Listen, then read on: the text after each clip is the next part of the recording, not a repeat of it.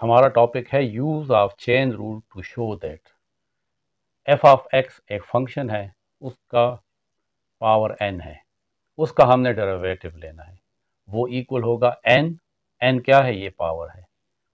F of x हमारे पास function है, raise to the power n minus one, यानी power जो भी होगा उसमें से एक कम हो जाएगा n माइनस वन, और वो पावर यहाँ पे आ जाएगा। और साथ साथ डेरिवेटिव ऑफ दिस फंक्शन, ठीक है, derivative of the function f। तो हमें ये प्रूफ करना है। इसको हम इस तरह कह सकते हैं कि the derivative of the function f of x raise to the power n। ये हमारे पास एक फंक्शन है f ऑफ x, इसका पावर n है। अगर हम इसका डेरिवेटिव लेंगे is equal to product of n times the expression f of x। तो वो इक्वल होगा प्रोडक्ट ऑफ n, ये n, times the expression f of x to the n minus one power, और ये डेरिवेटिव इक्वल होगा n times the expression f of x raise to the power n minus one times the derivative of the expression f of x multiply derivative of the expression f of x with respect to the variable x। यानी जो भी यहाँ पे variable है, जिस तरह इस function में कौन सा वेरिएबल x, तो हमने इस f ऑफ x का derivative with respect to x लेना है। तो ये इसका टोटल डेरिवेटिव होगा। किसी भी function f of x raise to the power n, उसका डेरिवेटिव होगा n टाइम्स, यानी n multiply f of x raise to the power n minus one times the derivative of the function f of x with respect to the variable. तो ये इस पूरे function का derivative है, इसको हम प्रूफ करते हैं। ये f of x raise to the power n, इसको हम y के इक्वल लेते हैं। हम हमेशा फंक्शन को y के इक्वल लेते हैं, f of x whole power n।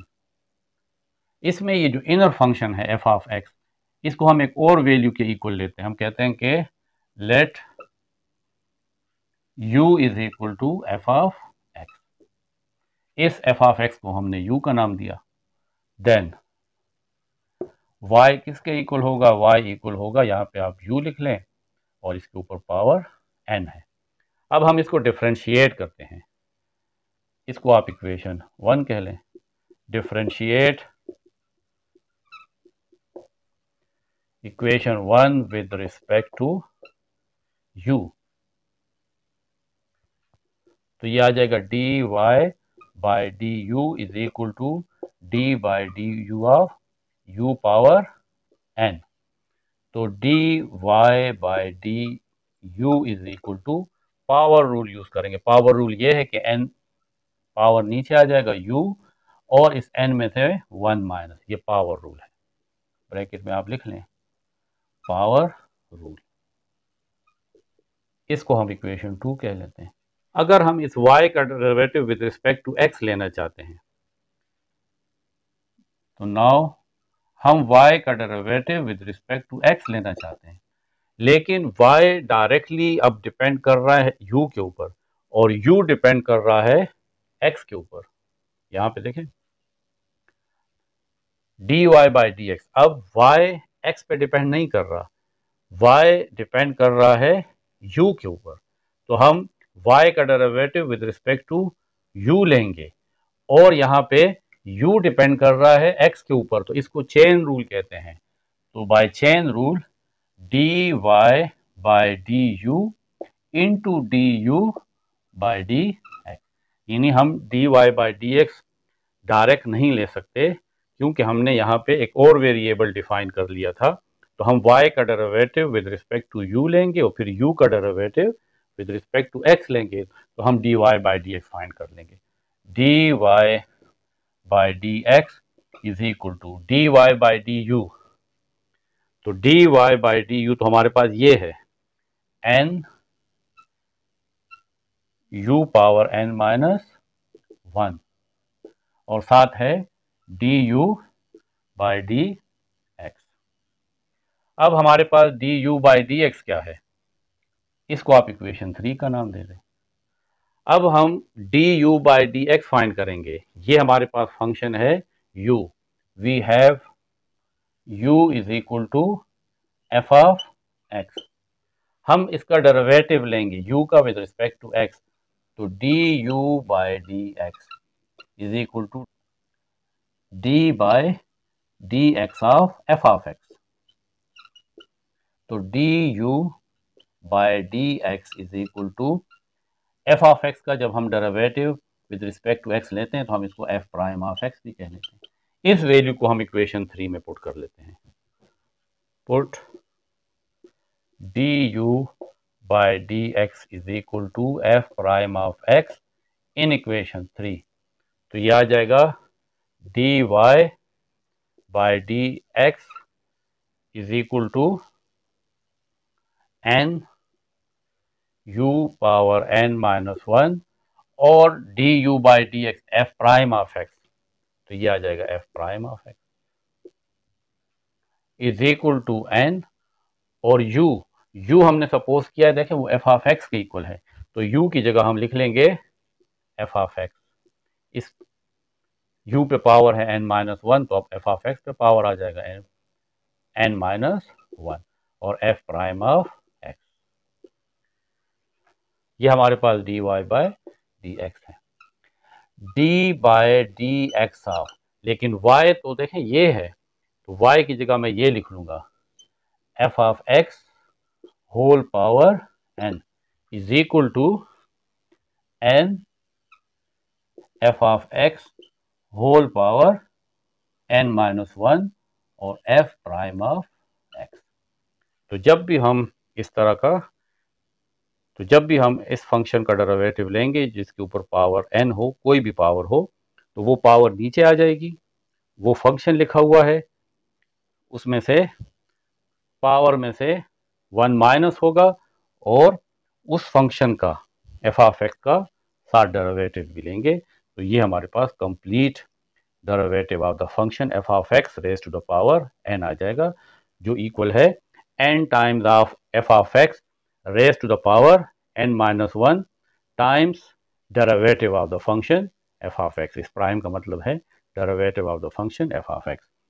इस पे हम 2 एग्जाम्पल करते हैं, तब आपको ये फार्मूला और भी क्लियर हो जाएगा।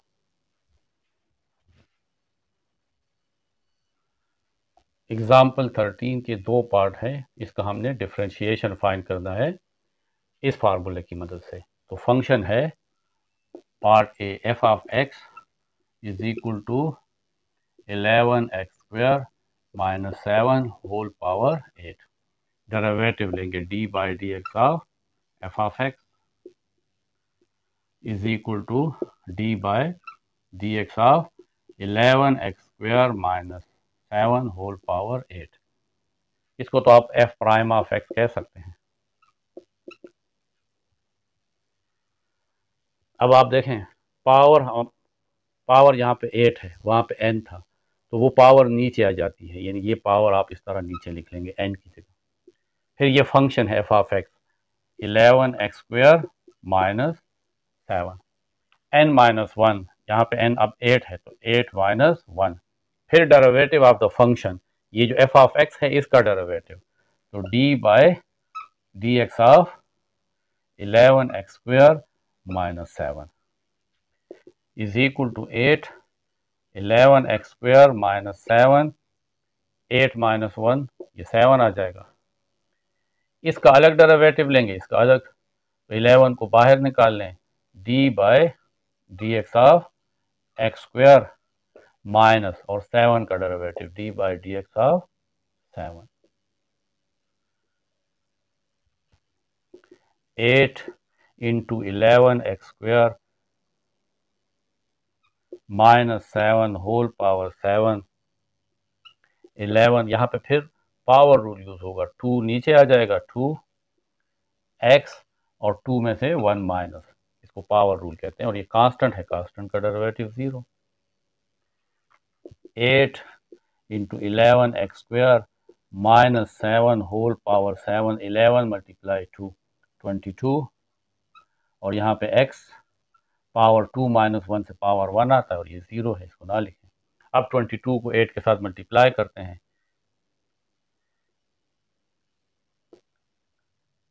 तो 18 को 22 से मल्टीप्लाई करेंगे तो 176, और साथ ये x भी लिख लें, यहाँ पे शुरू में लिख लें, और फिर लिख लें 11x² माइनस 7 होल पावर 7।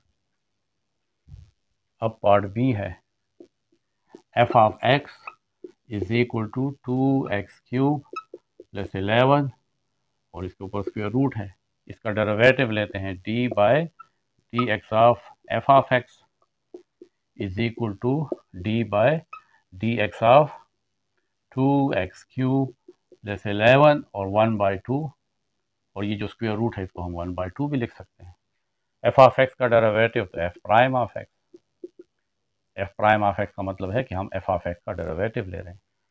इसका डेरिवेटिव देखें, f of x power n, यहाँ पे ये f ऑफ x है और ये पावर n है 1/2, ये इक्वल है n, यानी 1/2 पावर यहाँ पे लिखेंगे, टाइम्स f ऑफ x, यानी f ऑफ x है 2x³ प्लस 11, n-1 पावर है 1/2, इसमें से 1 माइनस करें, और फिर डेरिवेटिव ऑफ द फंक्शन, ये जो फंक्शन है इसका derivative d bye D x of 2x³ plus 11, 1/2 2x³ plus 11, 1/2 minus 1, तो इससे माइनस 1/2 आता है।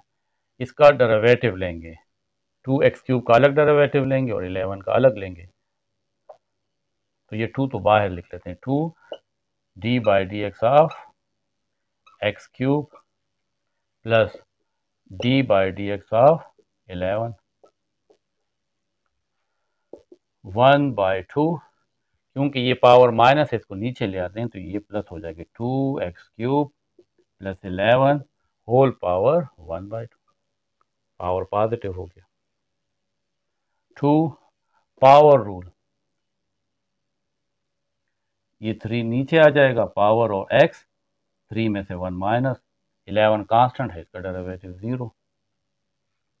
ये 2 और ये आपस में मल्टीप्लाई है, क्योंकि प्लस 0 का तो कुछ मतलब बनता नहीं है, तो ये आपस में कैंसल, तो 3 रह जाता है, और x पावर 3 माइनस 1 से आता है 2, और 1 से मल्टीप्लाई होगा तो ये आ जाएगा f prime of x is equal to 3x² divided by 2x³ plus